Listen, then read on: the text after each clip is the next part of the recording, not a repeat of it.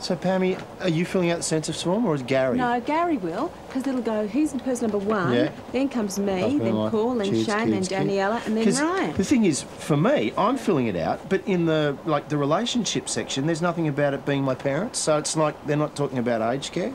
So, in, like, relationship to person 1, I'm thinking about putting down, like, for Dawn, sort of cold, remote, and for Joker, I'll put, you know, possibly violent. It's not a bloody joke, Noel. Just make the form work for yourself. They can't accommodate everybody, yeah? So just make it work. They can't accommodate anybody, Colin. I mean, what's the point? Really, what is the point do I of have it? to spell out what is the point of having a Spell census it out form? for me. Well, why do you think we have a census form? Well, so we know where we put hospitals, where we put police stations, what's going with No, the they can work out where they can close down the hospitals and close down the schools and close down... Did you know my mother has to wait 2 years to get into a nursing home? We've got an ageing population, she's waiting 2 years to get in, and they're still closing them. So this is a joke, mate. Did you know that that's how Jews were identified during the Second World War? Actually, look at religion. No Jewishness there whatsoever. Is that because it's considered a race more than a religion? No, it's a religion. Yeah. I know what I'm putting down. I'm a bunging Jedi in religion. Oh, no, you can't. You're a Catholic.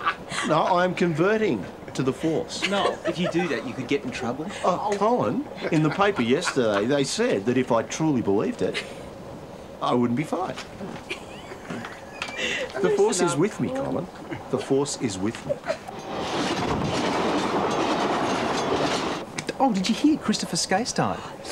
Yes. Can you believe that? Well, it's extraordinary. It's finally kind of happened. I mean, he was a person who was always crying wolf, you know, always saying there was something wrong with him, and nobody believed him, but he really was sick.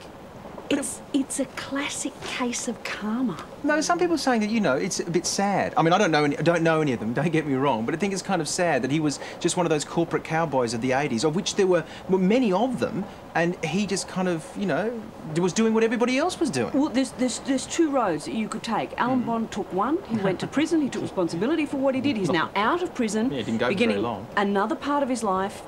And he's now an underdog, so nothing surer. He'll become icon status again. Skase, on the other hand, created his own prison by not taking responsibility. Apparently Pixie's pretty upset.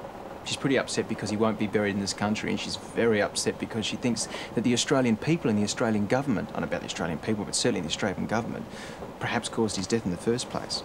Oh, how? Because the less we believed him, the more he had to convince us. That's what brought it on.